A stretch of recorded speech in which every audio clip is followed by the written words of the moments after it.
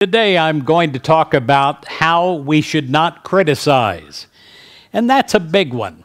It is a spiritual quest, a journey to get to that point where you don't criticize yourself or criticize others. It has been said, if I long to improve my brother, the first step toward doing so is to improve myself.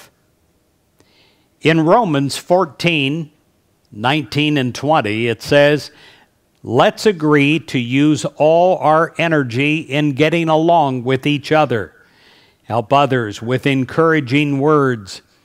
Don't drag them down by finding fault. From experience, we know that it is so easy to criticize. And we know that it's far easier, or so it seems, to find faults than to find solutions. The urge to criticize remains a powerful temptation within the human mind. But negativity is contagious. We give it to others, who, in turn, give it right back to us multiplied. The cycle can be broken only by positive thoughts, heartfelt prayers, encouraging words, and meaningful acts of kindness. As children of a loving God who pour out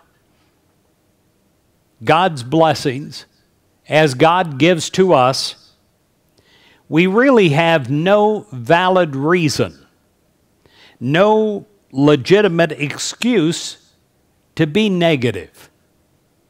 So when we're tempted to be critical of others or overly critical of ourselves, let's instead call upon the transforming power. The transforming power that can go through us and change us at depth. Let's call upon the transforming power of God to break the chains of negativity. And with God's help, we can defeat negativity before negativity defeats us.